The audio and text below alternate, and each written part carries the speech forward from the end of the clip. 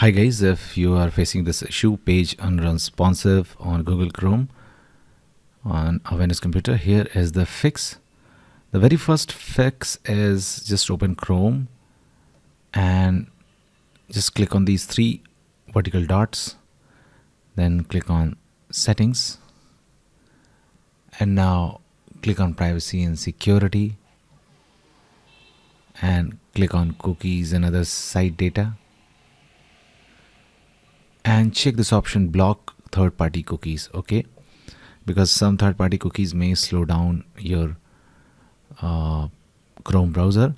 After that, just go back from this button, click on clear browsing data, uncheck all these options except cookies, okay, just leave the cookies and other site data checked, select all time range as all time, and now click on clear data and see if your issue has been resolved or not.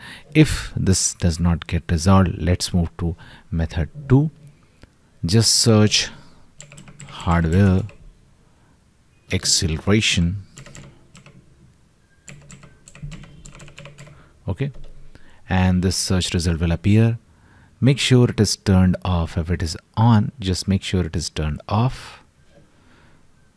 And now once you have turned off, restart the Chrome browser again and see if your problem has been fixed or not. If it is not yet fixed, click on this three vertical dots once again, hover the mouse on help, and then click on about Google Chrome, and this will update, check and update to the latest version and see if your issue has been resolved or not. If the issue is not yet resolved, let's move to another method, and that is just search %local app data %, and now click on local app data.